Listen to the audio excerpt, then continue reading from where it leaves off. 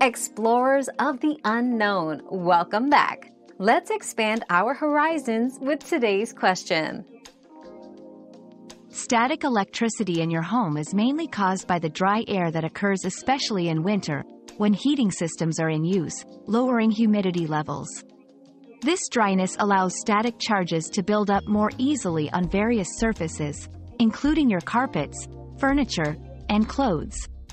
Moreover, the friction between different materials, such as dragging your feet on carpet or removing woolen clothes, can amplify static charge accumulation. We've quenched today's curiosity, but there's always more to learn. Keep the curiosity alive by subscribing and joining us for our next adventure.